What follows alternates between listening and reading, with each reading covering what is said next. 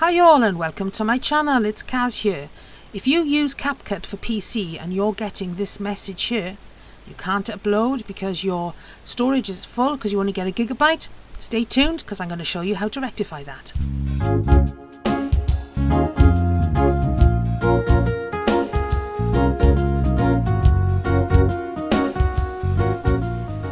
Thank you to everybody that's watched my CapCut video on how to clear cloud storage. It's been quite popular, more popular than I ever thought it would be.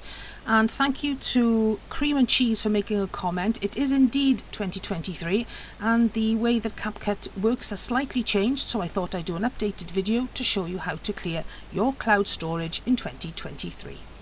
So this is CapCut as it opens now, and I'm going to go in and do an Instagram post, alright?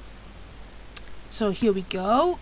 And assume now that you're getting the message that was shown at the intro of the video. What you need to do now is to go into this little icon here in the corner, which changes to an arrow. And you pop into there, and the interface has changed quite a bit actually. But in order to get to your cloud storage, you go into My Space. And in My Space, it is split into all, projects, exported videos and materials. Now what I find is if I go into projects to batch delete, it doesn't work for me. It may for you, but it doesn't for me. And if you go under each of your uploads there, you can see 3 dots. Click on the 3 dots and you get a few selections there. You can rename it, you can move it, you can choose multi-select or just delete to delete that one particular item. Now I'm going to select multi-select to show you. And a little box will appear for each of your uploaded items. So if I click 2 of them, for instance, and the delete button you can see is right down the bottom there. So click the delete button and you get this warning message. Do you really want to do it? Yes, I do. Thank you very much. So click confirm. Projects cannot be batch deleted. Delete separately. That's what I get. So if I go into a single one, that's ticked, nothing else is. Again, we'll do delete, and again we do confirm, and we get confirmation that our project is deleted.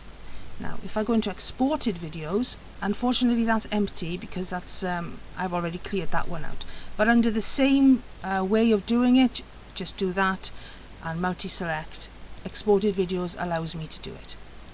Materials is the same and it will look exactly the same. You'll just have all your projects listed in there. And again we're going to go into there.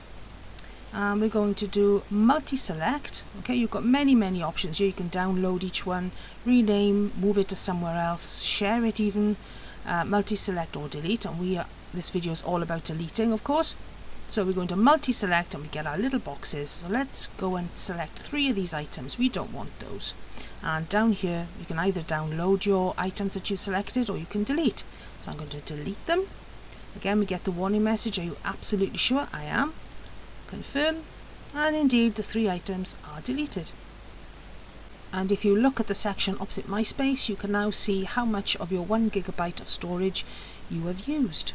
Okay, so the more space you want, the more you need to delete.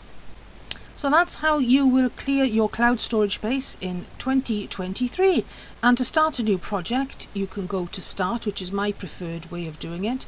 But you've also got the option here to upload from this section and start your project from this section.